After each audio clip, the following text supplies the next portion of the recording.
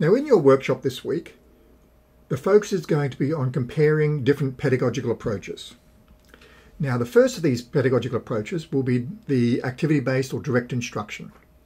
And we're going to use an online tutorial, the Hour of Code, to demonstrate activity-based learning, direct instruction, where the computer takes on the role of the teacher in the direct instruction model, but also so that you can learn some basics of block-based coding, programming. So you're going to work through and complete an hour of code activity. Generally they don't take an hour. That's an hour for very young children. You should be able to get through them much quicker than that. And you'll provide evidence of having completed that as part of your log of learning activities. So that needs to be done before your workshop. Of course, your workshop is going to be based on the assumption that you've gained those skills and you've also explored a direct instruction activity-based pedagogical model that we're going to use to contrast with a project-based learning approach used in your tutorial. Now, in the workshop then, you're going to be learning about project-based learning through exploring different projects that can be conducted. Now, the project you're going to have is using what we call a Makey interface kit, which allows us to connect things up to our computers and have keystrokes be sent to the computers and make things happen.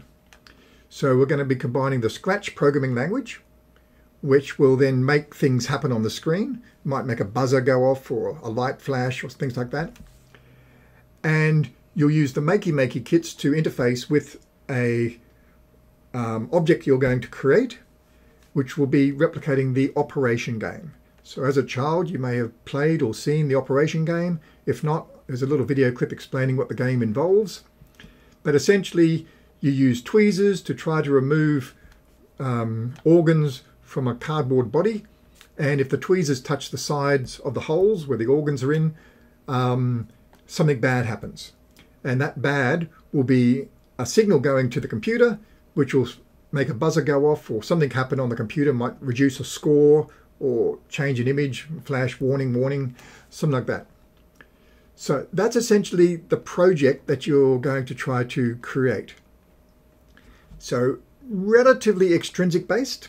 I'm framing what you have to actually achieve as your project, but there are certain elements that you can demonstrate some creativity, particularly in the Scratch program and also in the design of the operational body.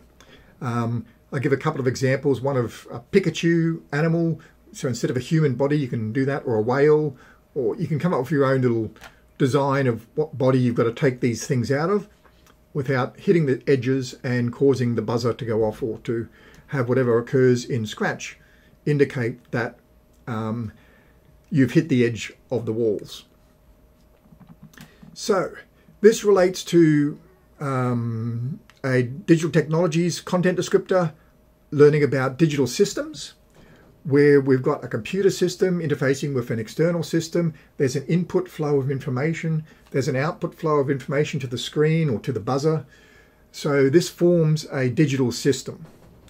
And in designer technology, it encompasses electrical engineering, looking at circuits and how, when a circuit is closed, electricity can flow. In this case, that will then send a signal to the computer and so forth. So that is the challenge you have.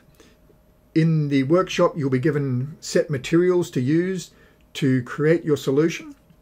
I strongly encourage you to form groups and teams.